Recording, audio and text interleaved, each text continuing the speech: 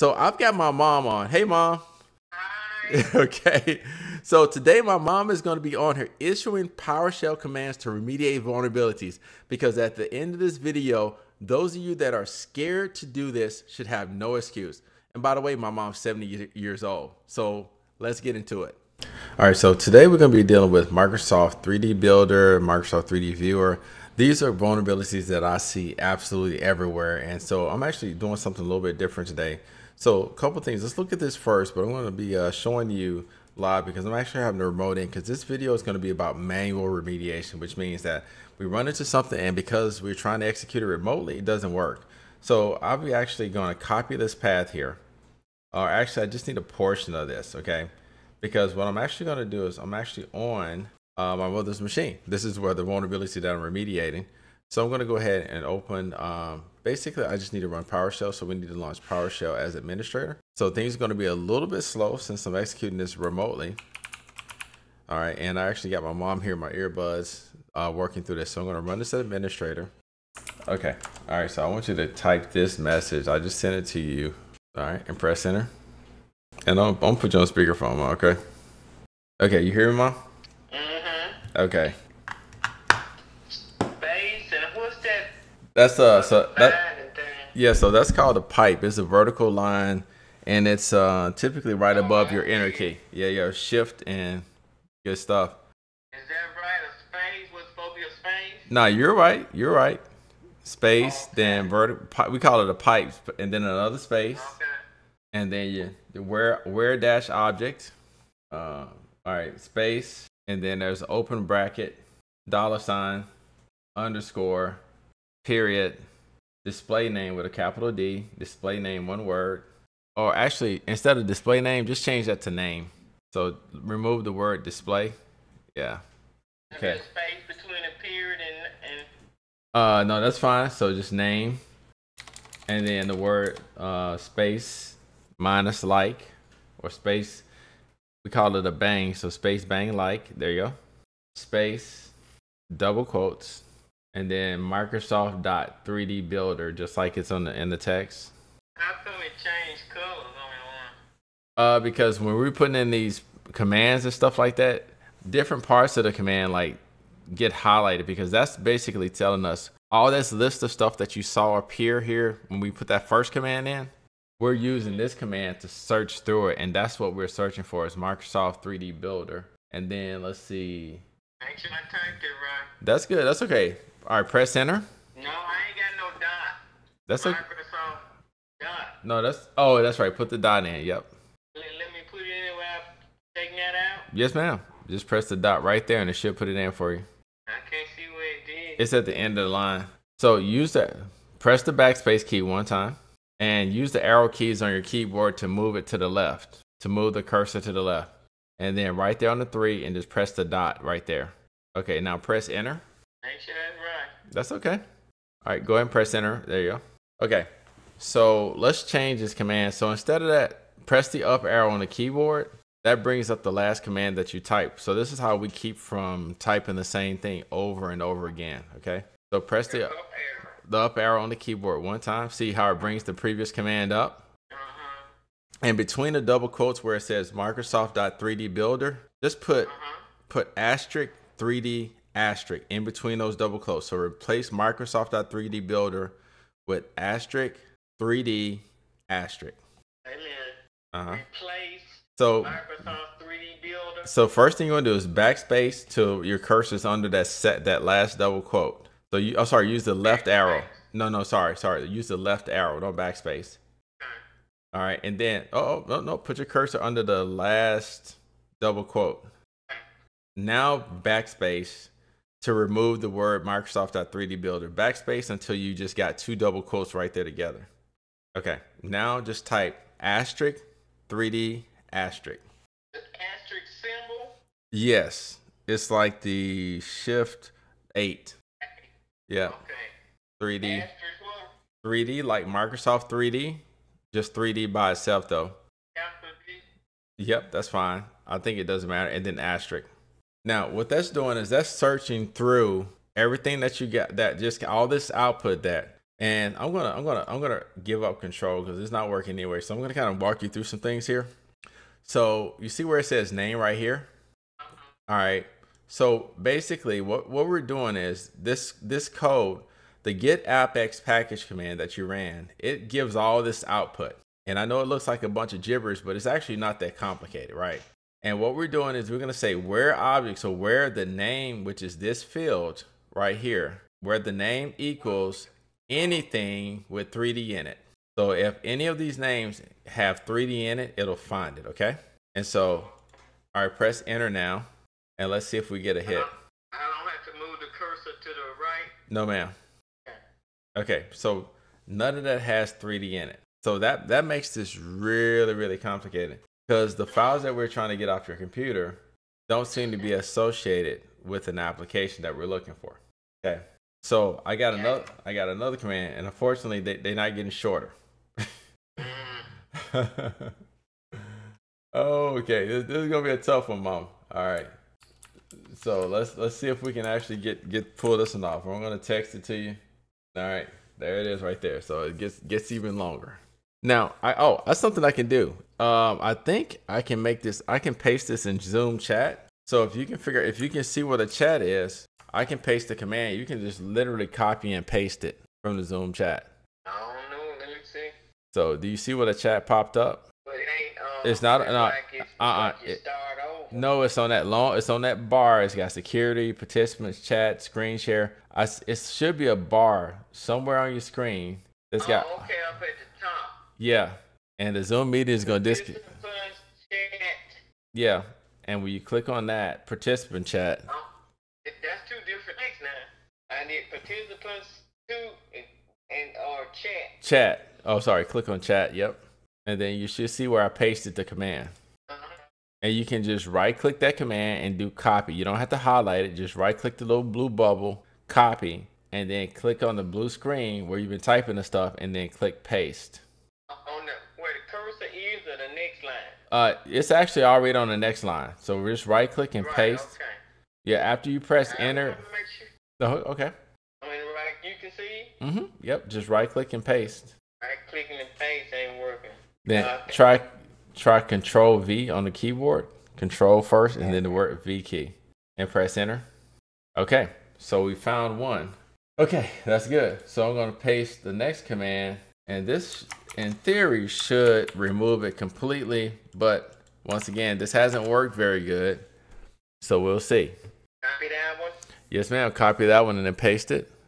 That's the right place? Yes, ma'am. And press enter. Is that the right thing? Yes, ma'am. Press enter. What? Did I do something wrong? Nope. Okay. Press the up arrow on your keyboard again, just like you did before to bring up the previous command. Press it one more time to bring up the command before that, and then press enter. I think you got it, Ma. Whew, okay. All right, let's move on to the next one. So now that we got that, wow, I'm so excited because 2 weeks of working on this. I'm tired of working on this vulnerability.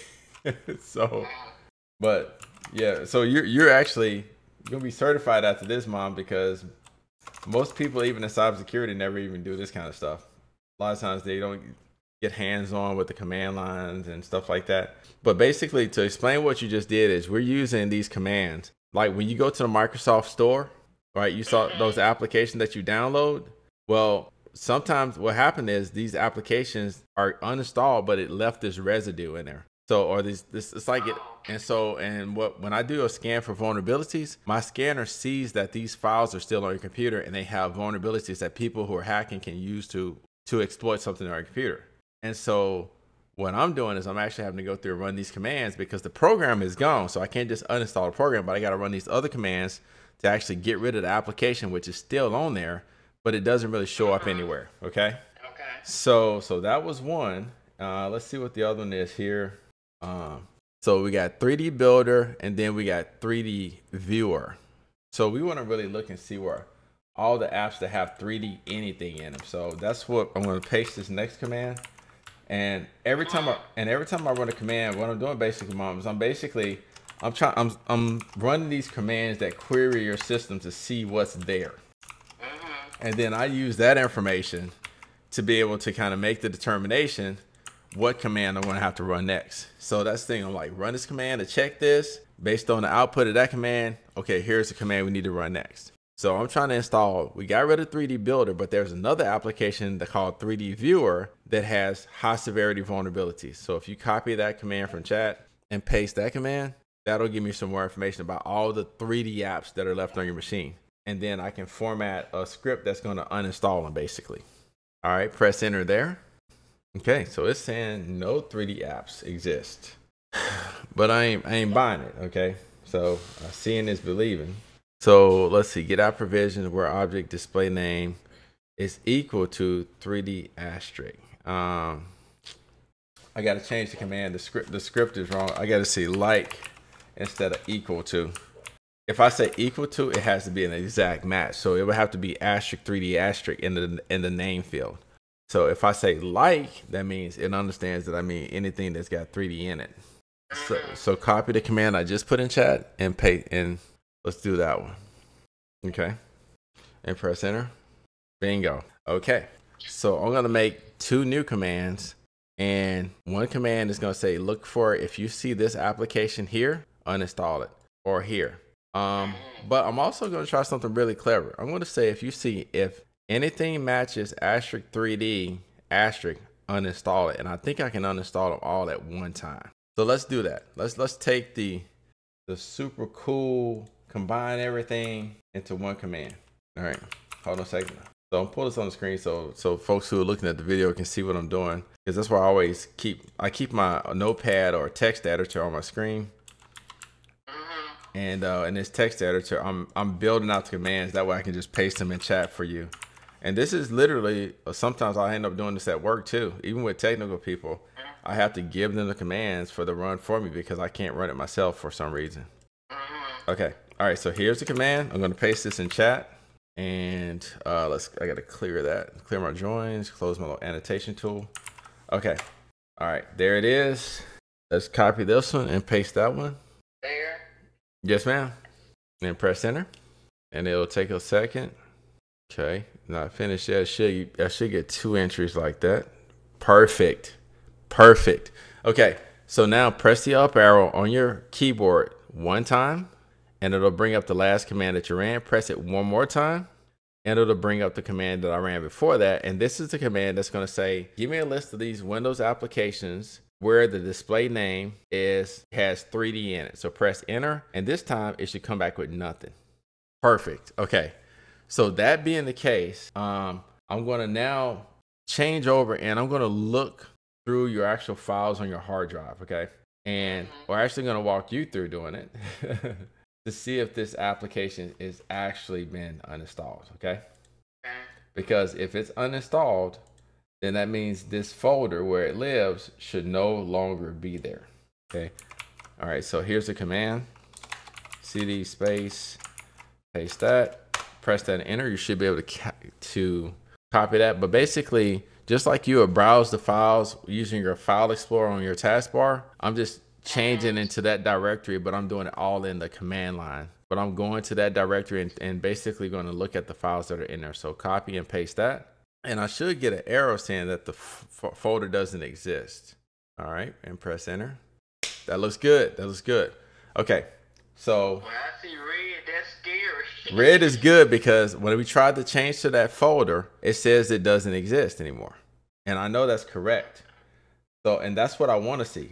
So hold on a second. Let's take a look at the second one here. I think this is going to be the greatest video ever. Oh, all right, Mom. All right. So what you got to do? Yeah, we got to start the Zoom meeting. All right. I'm going to send you another link. Okay. All right. So the Zoom meeting canceled. So we back. And what I want you to do now is I'm going to give you another command, Mom. And this is going to be, we're going to change to the folder, and we're going to look for anything in that folder that says 3D. Okay. So let me bring up the chat again, and I'm going to type this up in chat for you. So cd space, double quotes, that path, and press enter. So you should be able to copy and paste that. I don't see anything yet. You got to find the chat again. So CD3, I see colon backs. Well, just whatever that thing is. Yes, ma'am. Copy that. That's the right thing, though.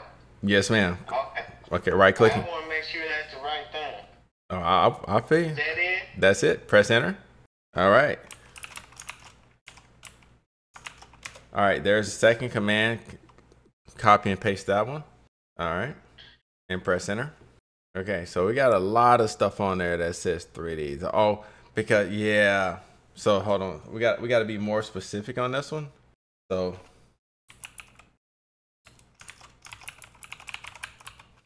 let's see.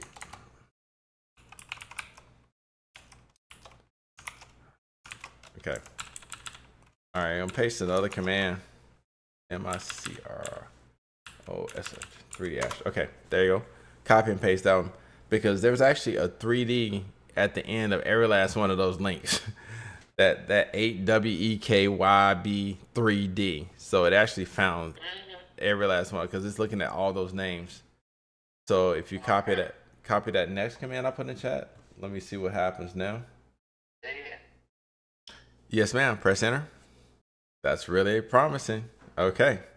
So that being the case, that's it, Mom. That vulnerability has been remediated. And let's see what else we got on your machine. Looks like we got one note on your machine. I'll probably tackle that one by myself, but that's a medium severity vulnerability. So if this all goes right, you should have one vulnerability on your machine. I'm going to start scanning tonight, and we might get to do this again tomorrow. So, but your computer will literally be 0 vulnerabilities if we get this right. So for everybody in the video, I would say, first of all, thank you for watching. Hey, if my mom can do PowerShell commands and can start to kind of understand this, then y'all have no excuse at this point. So my mom is 70 years old, just turned 70, just celebrated her birthday. And so she's on here doing PowerShell cybersecurity. And honestly, I know if mom was interested, she could work through it. So once again, y'all should not be scared of this. Don't be scared of the command line. And I'm going to continue this series, but I'd love to hear feedback. Drop a like on the video. Don't forget to subscribe to the channel. Thanks for watching.